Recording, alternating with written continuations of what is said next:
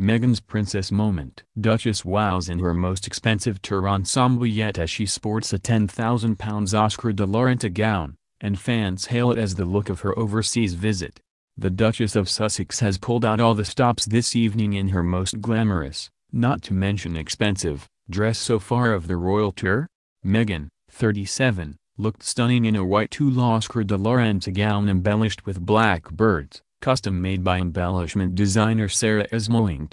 Her breathtaking choice of gown for the Australian Geographic Society Gala Awards at the Shangri-La Hotel has already been hailed as the look of the tour by royal fans on Twitter. It's part of Oscar De La Renta's pre-fall 2018 collection and the price is only available on application. Celebrity stylist and designer Lucas Armitage told Female the gown is likely to have cost around £10,000. While another Oscar De La Renta dress which Sarah provided a starfish pattern for costs £5,000, Meghan's appears to be hand-embellished with laser-cut birds made from black bonded looped ribbon tweed. And it's likely the dress would have been customized to accommodate her growing baby bump, rather than being purchased off the rail. Royal watchers have compared the Duchess look to the iconic style of Grace Kelly, and said the gown has definitely won the royal tour.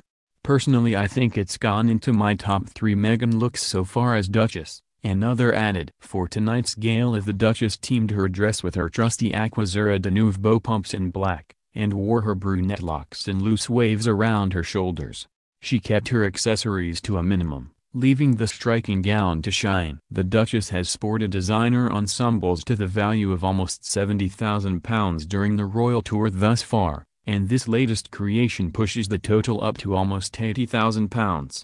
And it looks like the total worth of her wardrobe could hit the £100,000 mark by the time she flies home next week. Pregnant Meghan has been showcasing an array of glamorous looks by high-end designers such as Jason Wu, Brandon Maxwell, and Roxana. That's not to mention pricey accessories such as a Gucci handbag and designer sunglasses, with the Duchess sporting 3 pairs of shades worth £590 in as many days.